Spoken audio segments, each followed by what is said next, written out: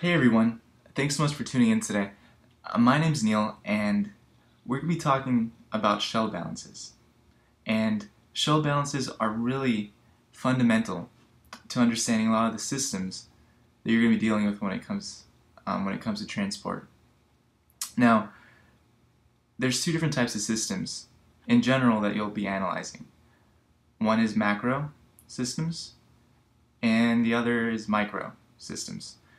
Macro systems, you'll be using integral balances. Micro systems, you'll be using derivative balances. Now, you ask yourself, well, how do I know which one to use? Well, let's take a look at some examples that fall into each. So, in macro, you're generally going to be dealing with system-wide properties. Okay? So, for example, let's say we have a pipe that we're looking at, and you want to figure out something about that pipe. Now, this has to deal with system-wide properties because this system is this entire pipe, and it's going to be dealing with momentum in, momentum out. There's going to be forces acting in different directions. It's not uniform. Okay. Another example would be, let's say, average velocity in a pipe. Okay, this is a system-wide property. It has to do with properties throughout the system. Okay, now let's take a look at some requirements for a system to be micro. Micro, what you're going to be doing is shrinking a system down to a point. Okay? Now, in order to shrink a system down to a point, there's a couple requirements that have to be met. Let's take a look at some of them. Let's get a different color pen. Okay, so requirements. When you start working in transport, the first problems you're going to be dealing with generally have to do with fluid. So you're going to be looking at laminar flow. Laminar flow simply means that the flow is consistent throughout, it's not turbulent, it's easy to model. Additionally, you don't want to have any bends in your system. The fluid flow has to be in one direction, whether that direction is straight line in Cartesian coordinates or in a circle when you're dealing with cylindrical or spherical coordinates. Additionally, and this one's really important, it has to be steady state. Okay? Come on, pen. There we go. It has to be steady state if you want to use a shell balance. Okay? You're going to be dealing with some microsystems that are not steady state, but if that's the case, then the shell balance does not apply. We'll take a look at that a little bit later. And two, you have to be able to define at least two boundary conditions. If you have these requirements, then you're good to go for using the shell balance. And what we're going to be taking a look at is how do we reduce a system to an infinitesimal point. You're going to be dealing with several different types of coordinate systems in transport. The most typical that you're going to be seeing is a Cartesian coordinate system. This is your typical X, Y, Z. Alright? And you'll also have cylindrical coordinate systems. You have a Z direction, you have an R direction, and you also have a theta direction. Okay? Let me go back here and just put in the axes for sake of continuity. Z, X, and Y. Okay? And at times, you'll also encounter cylindrical coordinate systems. And these are a little bit more tricky to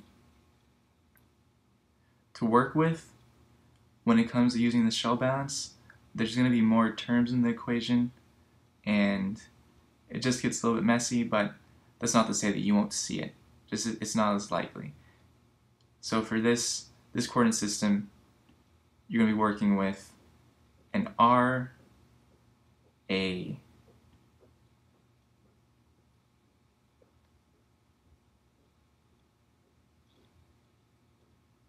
phi and a theta. Okay? So what did I just draw here? It looks like a bunch of boxes, but these are going to be the building blocks for the shell balance. So here, what is this? Basically, this is an infinitesimally small cube. And this is going to be the building block for how we derive the shell balance. If you look back at one of our conditions, we said it's going to be steady state. So how does this apply to this cube that we just drew? Well, if it's steady state, then what's inside of this cube is not going to be changing with time. If it's in one state at t equals 0, then 5 minutes later it's going to be the same. If you think back to your BME 200 days, back in basic conservation principles, you'll remember that accumulation equals in minus out plus the sum of the forces. Okay? For the sake of this podcast, since we're dealing with the shell balance, we know that accumulation is going to be 0 because the system is at steady state. Now, if it's a steady state, then what you have going in must equal what's coming out. So we could just cancel these to 0, but we're going to leave these in for the meantime. And we'll explain what we do with them a little bit later. Now, the sum of forces. What forces are we dealing with? What forces can we deal with? We have 3.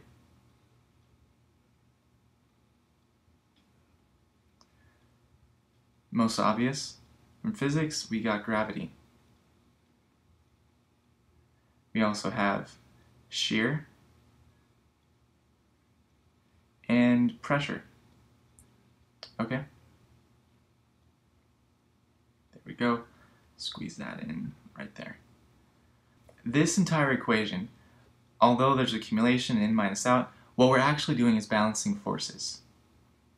And the first problems that you'll deal with in transport have to do with balancing momentum. Okay? Momentum is simply, if you remember, momentum is mass times velocity. An accumulation of mass on one side, mass coming into the system at a certain velocity, so momentum entering the system at a certain rate. We have momentum leaving the system at a certain rate, and we also have forces from gravity, shear, and pressure. Now, you say, okay, I recognize gravity, I recognize pressure, but what is shear?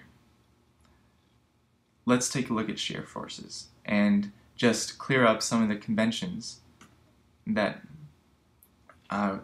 will become handy when you're working with shear in the future.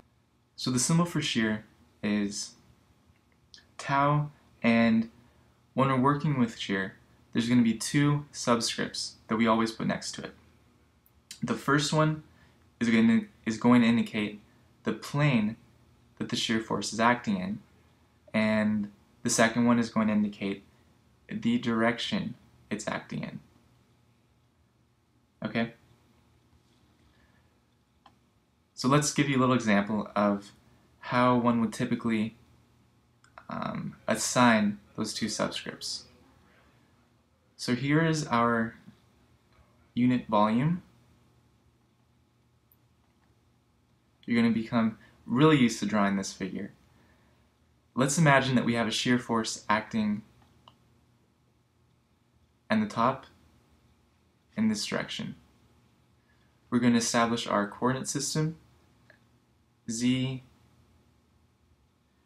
x, and y. Okay?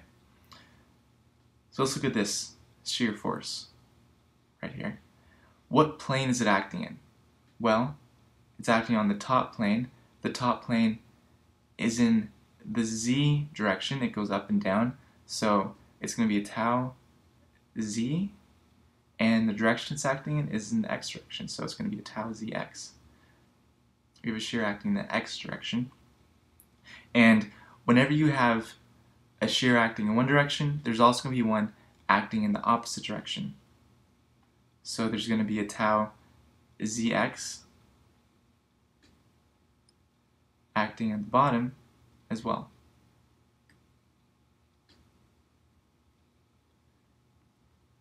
Let's say we had, for the sake of argument, one acting on this face, except this time it's going backwards. Let's see. What plane is this? What plane is it in? It's in the x-plane. And what direction is it acting in? It's acting in the y direction. It doesn't matter if it's going in the negative y direction. Those sign conventions will be figured out when you're doing the actual shell balance. Okay, so what is the big, long equation that you're going to be writing a million times over and over again on homework? Let's try it out really quick, and then we'll go into an explanation of what each one of the terms means. Okay, so on this side, what we have is this is rho, the density, times a velocity vector integrated over volume. All in all, that comes down to a momentum times the volume of the box that we're working with, divided by time, which reduces to a force. Okay? We have force on one side, therefore all the terms on the other side must also be forces. On these next two terms, this is your in term. So this is a flow of momentum into the system. This is flow momentum out of the system. This will come from fluid moving through that imaginary box that we made. Okay, so we have a velocity vector, density, also times again by velocity, and integrated over an area. What do we have here? We have a momentum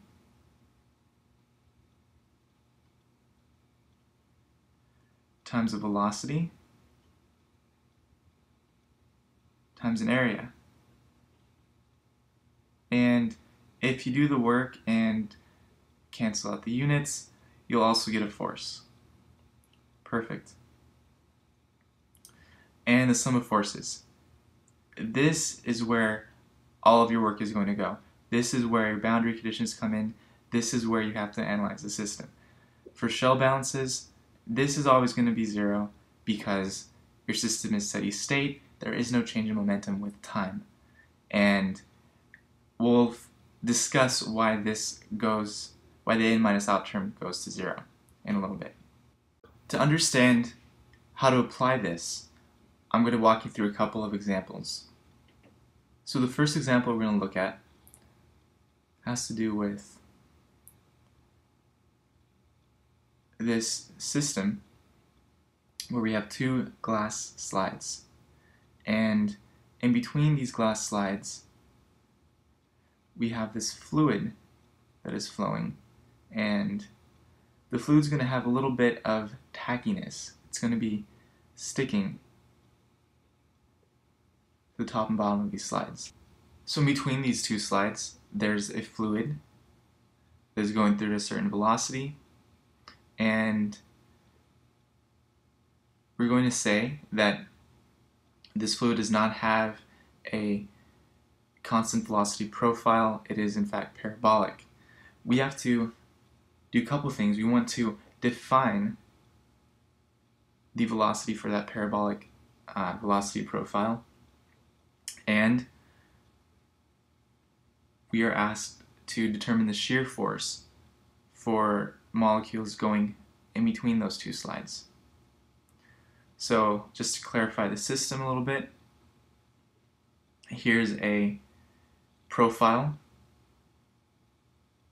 Up on top we have the slides, and here's a fluid moving through. that slide. Our coordinate system is going to be an x. It's going to be our x equals 0 plane. This is going to be our y. And there's a height of h. So let's ask ourselves a couple of questions. Where do we go from here? Well, first of all, our coordinate system is Cartesian, so we know to use a square box.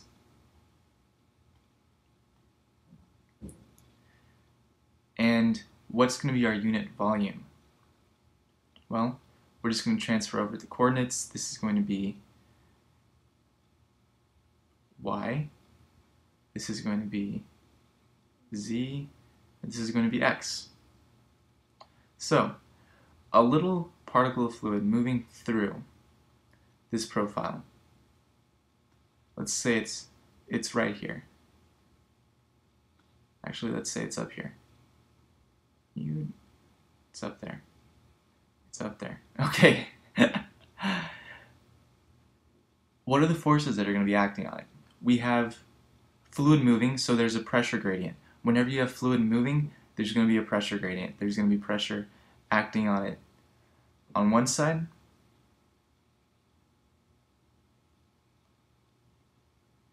and pressure acting from the other direction. This is key to remember. Pressure always acts on a system. So you're never going to have this arrow on this side pushing the other way. The arrows are always going to be pointing in to the system. So we have a P1 and we have a P2. Alright, so we have pressure acting on this because there's fluid moving, and we also have a shear force. The way that I like to define shear force is which way is our velocity moving. So if we say that this point is right there, then our velocity is in this direction. So I try to imagine this little guy, and the guys on top of him are going to be going slower. The guys below him are going to be going faster. So the guys below him will be pulling him in this direction. And the guys on top of him, since they're going slower, they're going to be pulling him in that direction. So here is one shear force, and here's another shear force. Okay, now remember back to our subscripts. Let's see, this is a tau y, because it's acting in the y plane, and it's working in the x direction. So tau yx. And this is also a tau yx. Do we have a shear force on the front or back? No. Do you have a shear force on the sides? No, only top and bottom. The problem did not state gravity was involved. We do not have to include a gravity force. If, however, the problem did state there was gravity, then we would have to include a y equals F equals mg. Oh, here's one more important thing when you're dealing with the shell balance. Since we're dealing with microscopic, infinitely small volumes, infinitely small points do not have mass. So rather than working with mass, we're going to be using the comparable units of density times volume. Still give us units of mass, but allow us to shrink this box down to an infinitely small volume. Okay, so we did step one. We defined our system, and we defined coordinates and the forces that are acting on our unit volume. So now let's do the shell balance. Accumulation equals in minus out plus the sum of forces. Now if we look back to our problem, is any fluid accumulating on this side in this box? No, we're assuming that the velocity profile is constant and it's already been going for a while. Is anything accumulating in our system? No. Therefore, we can cancel it out. Is what going into the glass slides coming out of the glass slides? Yes, it is. So our in minus out in total is going to go to 0. And when you're taking the test, you want to justify this. So we're assuming that we're working with an incompressible fluid, and with an incompressible fluid, the velocity gradient is 0. Simple equation right now, we have 0 equals our sum of forces. We already defined our forces. Our first force that we defined was pressure. So we have a P1, and where is it acting? The P1 is acting right here. We'll call this X. We have P1 acting at X. Now, we want all of our terms on this side of the equation to be forces. So in order to make a pressure into a force, we have to multiply it by an area. If you remember, pressure equals force divided by area. So force is just pressure times area. And what's the area that it's acting on? It's acting on some delta Z and some delta Y. That's the area of that side of the bottom, delta Y and delta Z. Okay? Now we also have another pressure acting in, and that's acting at X plus delta X on the same side. Opposite sides, same area. What we did there was just define this as X plus delta X because P2 is acting at this X coordinate. Okay, so we did pressure. Now the one force we have left is shear. It's important for us to be consistent with our signs. We defined positive pressure to be in the direction of the velocity flow. So for shear, we want positive shear to be in the direction of velocity flow. What this means is that this shear force is helping this block move in this direction because our velocity is in this direction. Our velocity vector is in this direction. So our tau yx,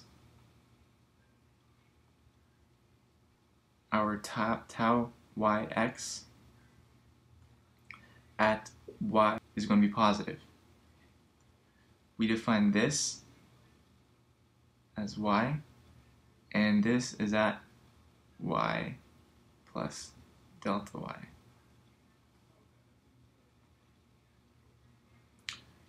Let's look at our other shear force. We have another shear force at tau yx.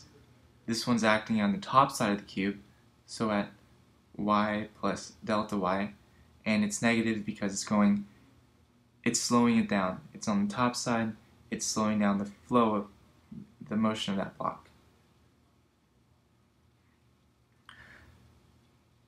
So this is the building block of the shell balance.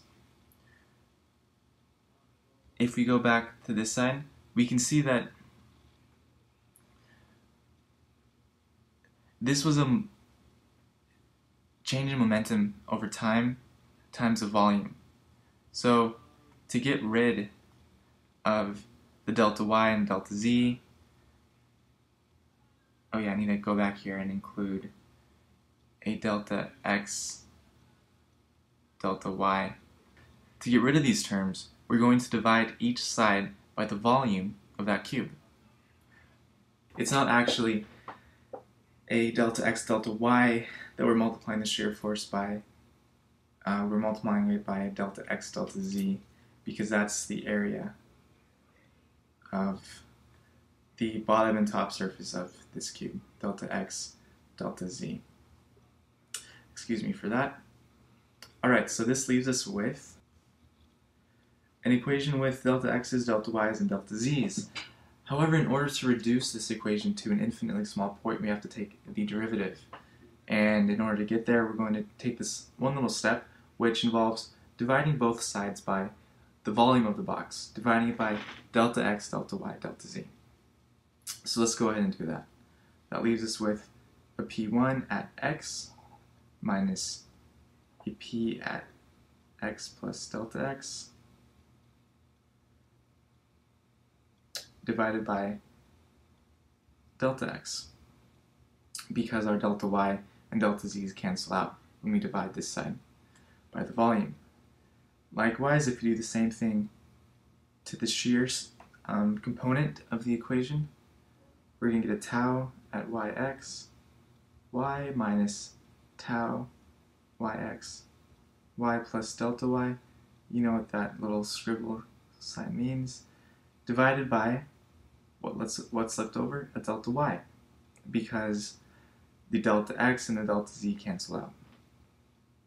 Okay, now if you go back to your calculus 1 or 2 days, you'll recognize that this is the definition of a derivative. Therefore, this can simplify down to the derivative of pressure with respect to x, and this is going to be negative because the typical definition accounts for the x plus delta x component to be first and to subtract the x component from that. So since these two are switched, it's going to be negative.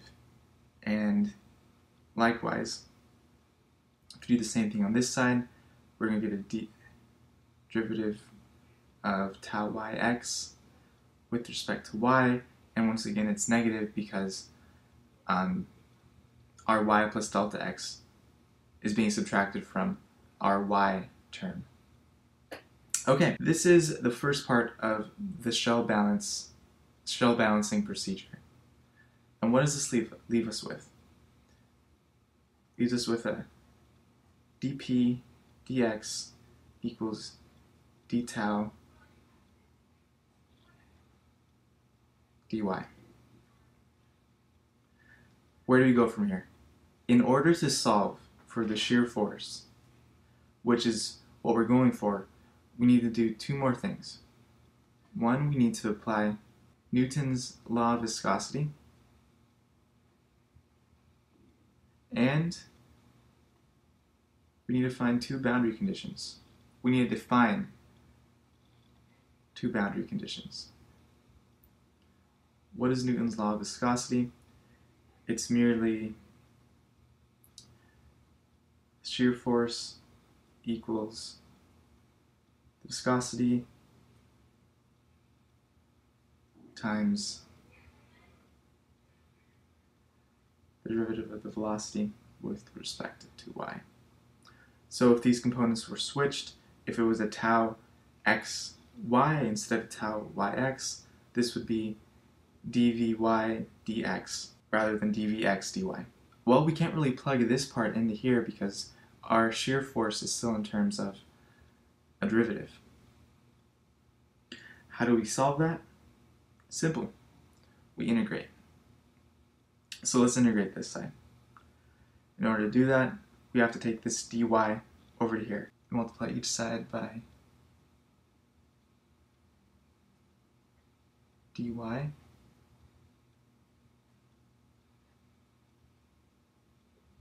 And we're just going to treat the dp dx as a constant. Let's integrate each one of these. This is going to leave us with some delta p for delta x times y plus a constant equals tau yx. Beautiful. Now we can take this and plug it in for tau yx. Take this down, we still have a delta p, delta x equals mu dvx dy. Here we have everything that we need. Once we do one more integration, we're going to get one more constant of integration. When we take the dy over to this side and integrate, and we'll be left with an equation in terms of y and x and vx. So we can find a velocity in the x direction at any point along the y-axis, which is exactly what we wanted. Really quickly, I'm just going to go over boundary conditions in order to solve this integration. I'm not going to go ahead and do the integration for you. I'll let you do that. But I do want to talk about boundary conditions really quickly. This entire class of problems that we're dealing with right now have to do with momentum. And when it comes to momentum, there are two types of boundary conditions that you're going to find. You're going to find velocity boundary conditions, and you're also going to find shear boundary conditions.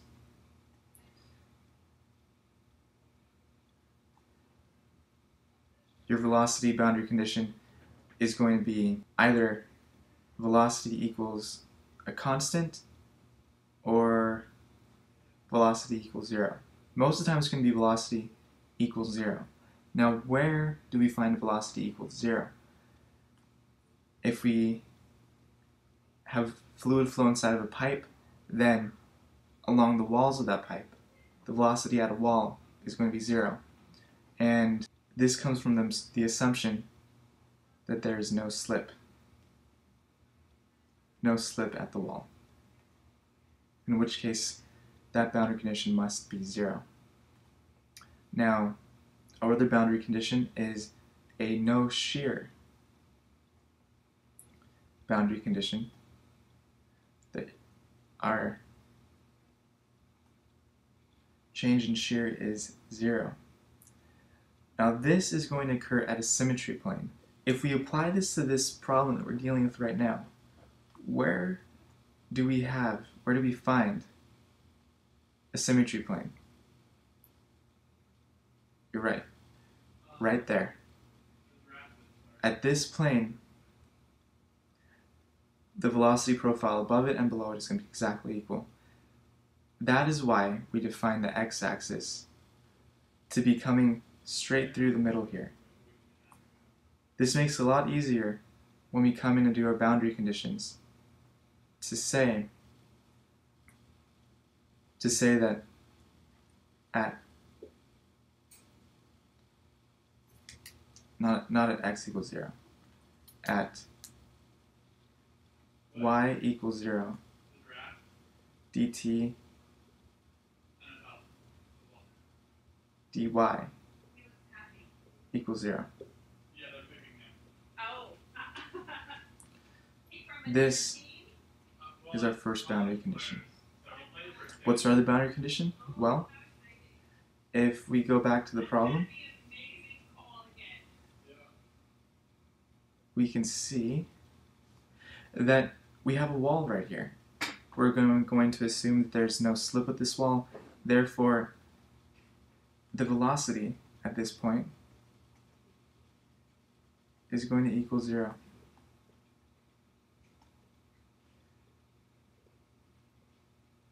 So, at y equals h/2, v equals 0.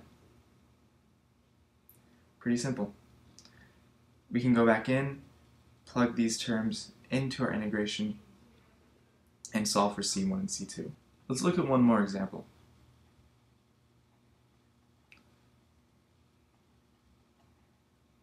For this example, we're dealing with a capillary tube. Now, you want to dip this capillary tube into this being in plastic material. Think kind of like honey, okay?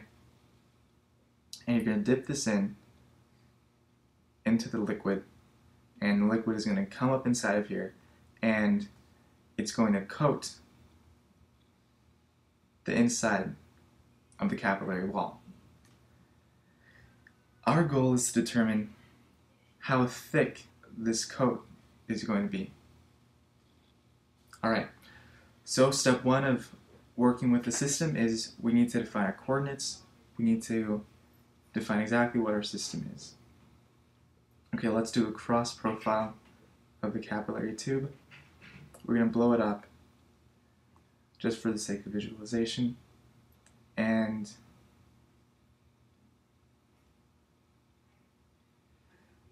this is our symmetry plane. This is the axis of the capillary tube. This right here, this is our plasticky material.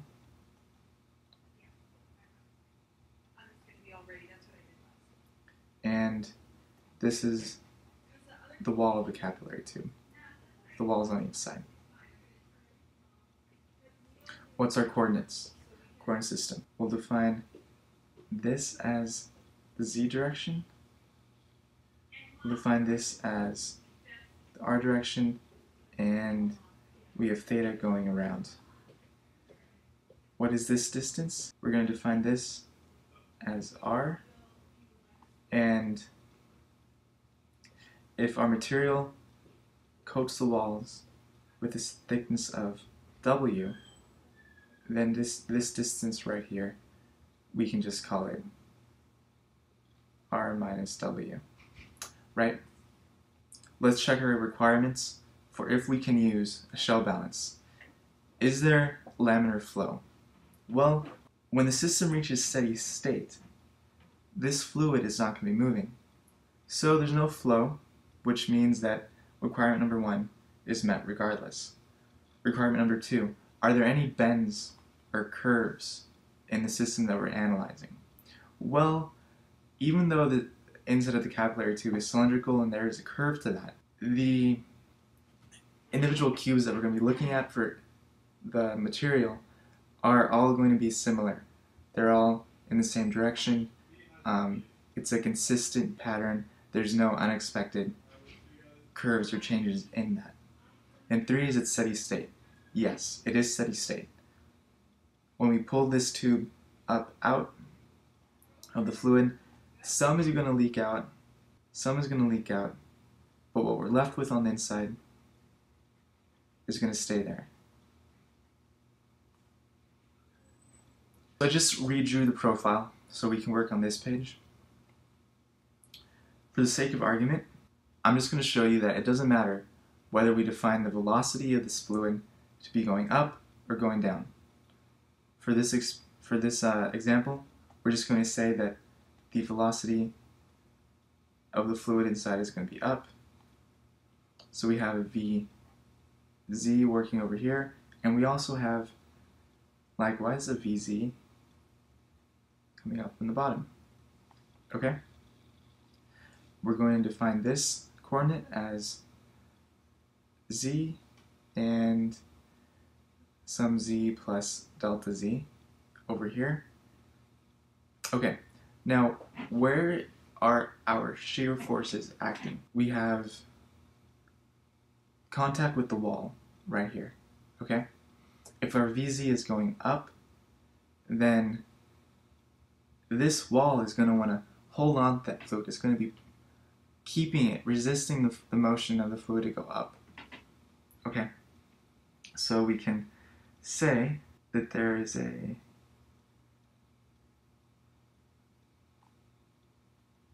tau working in this direction down on the inside of the wall. Now, we need to find the subscripts for this. In order to do this, it's most helpful to look at a little component. Now, in the previous problem, we used Cartesian coordinates, but in this problem, it's cylindrical, so we're going to have to revert to cylindrical coordinates. Let's draw this out. Alright, so this side right here is going to be at an r plus delta r. This side is over here is going to be at an r. That means that somewhere over here is the axis of the tube, the capillary. And this is just a little cutout, okay? And this angle that we're looking at, this is our theta. Therefore, therefore this arc length is going to be defined as the radius at that point, so r plus delta r times delta theta, and the radius, the arc length at this point, is going to be some r times delta theta. Okay, and this height here is merely a delta z. Perfect. So let's look back at this shear force. According to this, shear force is acting down. What plane is it acting in? It's acting in the r plane. Do you see that? So it's going to be tau r. And what direction is it acting in? It's acting in z. So it's going to be tau r z. Likewise, we have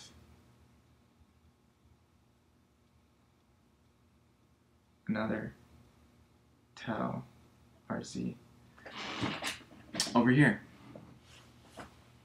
Okay, so we define velocity, we define tau. Do we have any pressure gradients on this system? No, we don't. It's an atmospheric pressure. The pressure around this block is going to be equal, therefore we don't have to include pressure.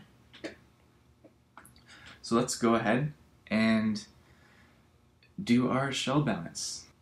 So we have a velocity times a density. This gives us momentum in per time times the area gives us force. And we also have to account for this fluid flow in and out, which is going to give us a momentum flow rate. So in order to get that, we do density times velocity again. To make it a flow rate, we multiply it by velocity once more. And this is acting on, this velocity in is acting right there. And we also have another velocity acting over there. So velocity into the system will be defined as positive. It's acting at z. We have velocity going out of the system, so we have momentum going out of the system, and it's acting at z plus delta z right up here. Okay, so there's two things we have left to add to this equation. We have shear force, and we have the gravitational, the weight of this block. Okay. So in order to figure out the sign for the shear force, let's think about the system. So we have this plasticky material in here, and naturally gravity is going to want to pull it down. Okay? So as you go inside towards the center of the capillary, there's going to be some force pulling down. And what's keeping the material to the wall is some force going up. Now these mystical forces that I'm talking about are just the shear forces, okay? So even though in this diagram I drew the wall force, shear force is going down, and the inner shear force is going up, it helps to think about it the other way around.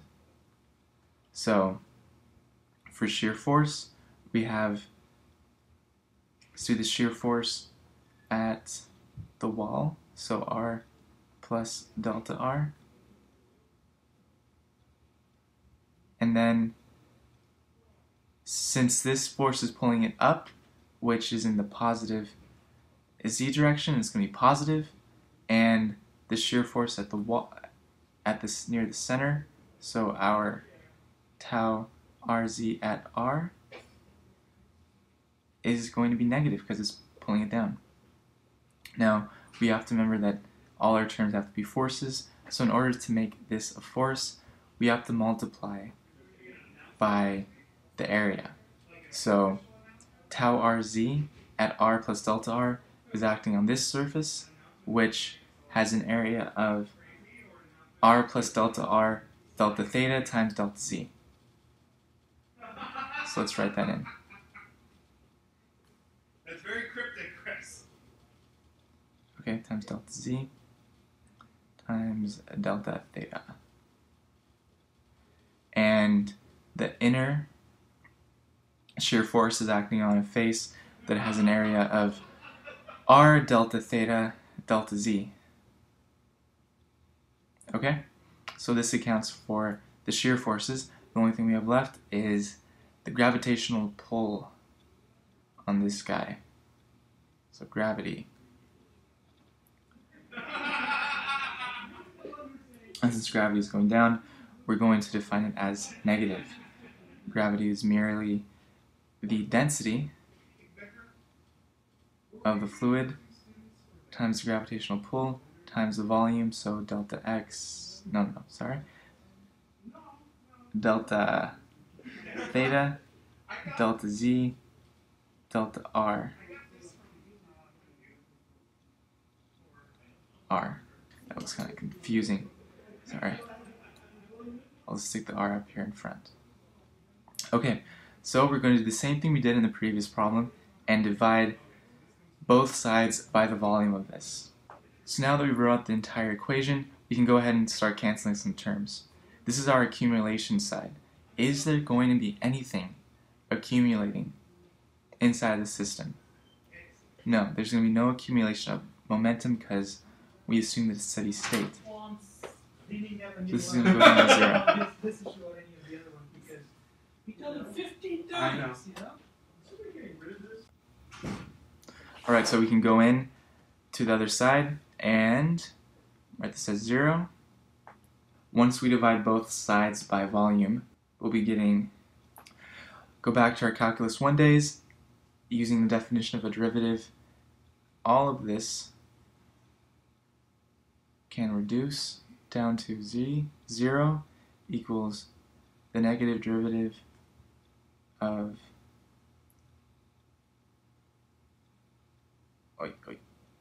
rho vz squared dz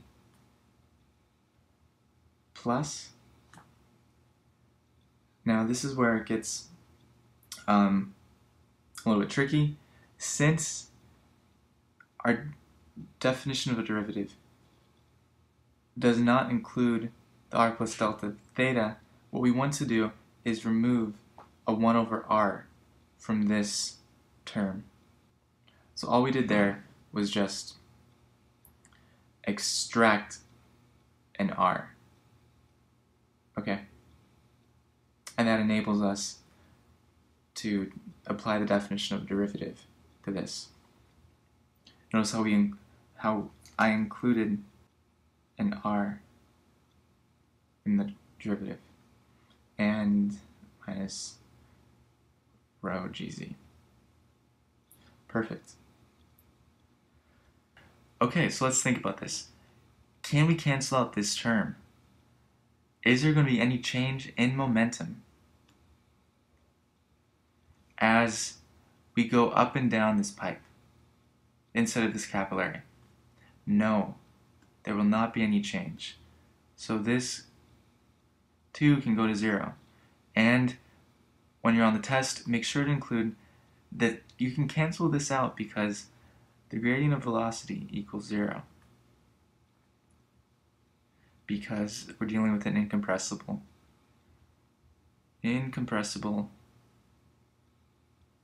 fluid.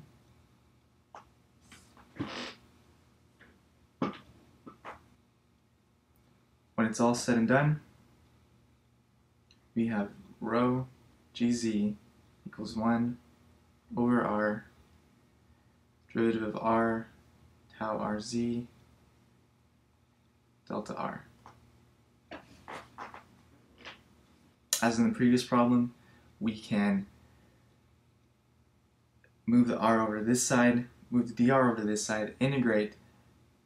We're left with an equation that has tau rz equal some constant that's a function of r, and we can plug in Newton's law of viscosity, integrate once more, and then apply our two boundary conditions. Okay, I'll just run through that really quickly.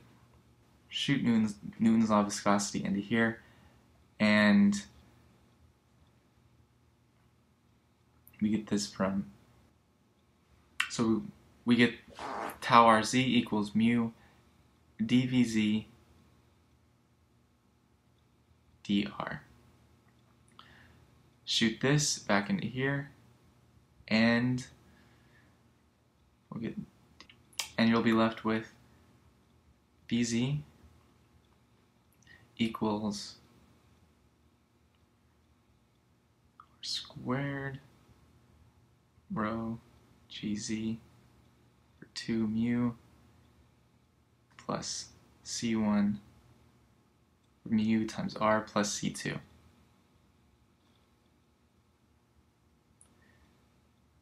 Use our boundary conditions, and you can solve for C1 and C2. So what are our boundary conditions? Well, let's look at the wall.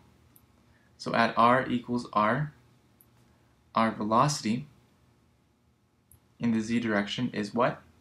0.